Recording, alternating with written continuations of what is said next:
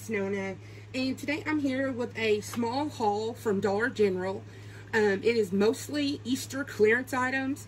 Right now at my store they're 50% off, and although I would like to wait until they go lower, like to 75, there's not that much left, so I went ahead and grabbed the things I wanted most, and left the other stuff that I feel like I can, risk waiting to see if it goes to 75.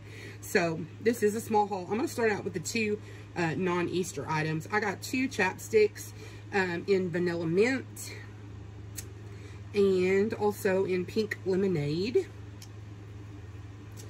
And then I picked up these two candles. The Luxury Home Candle Happy Easter Hand Poured Mango Delight. But it's in this really pretty pink, like, mirrored finish, sort of like, looks like mercury glass. These were $6 and I got them for $3, and it's a huge 3-wick, and it smells really lovely. It does smell like mango. It smells just like fresh mango. And then the other one I got is the same brand, and it is the hand poured passion fruit, and it is in this really pretty green like mercury glass looking jar. This would be super pretty to keep.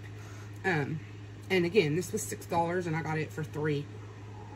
And it smells divine. I think I like this smell better than the pink one, but it smells fruity, but at the same time it smells a little floral, so I don't know, but they're really pretty and really nice. So I grabbed those. Then I saw this and it was so cute. It says welcome, happy Easter, and it's the little truck that is going crazy everywhere, and there's a bunny and some eggs and some grass in the back of the bed of the truck, and I just thought it was so adorable. And this I got for $6, so excited about that. And so that was my haul. Definitely go check out your Dollar General if you have one close to you for some Easter clearance. If you wanted something but you didn't want to pay full price, now's the time to grab it up. So, anyways, if you like these types of videos, please like, comment, share, and subscribe.